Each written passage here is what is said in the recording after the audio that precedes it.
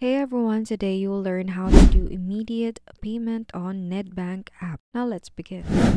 First, access your Nedbank account through the app or online banking. Open the Nedbank app on your device or visit the Nedbank website.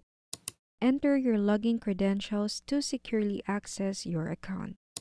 Then choose the beneficiary you wish to pay. Browse through your list of saved beneficiaries or manually enter the details of the person you want to send money to.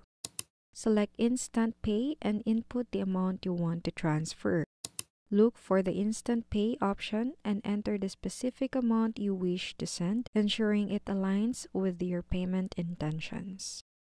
And finally, verify that your details are accurate before finalizing the payment.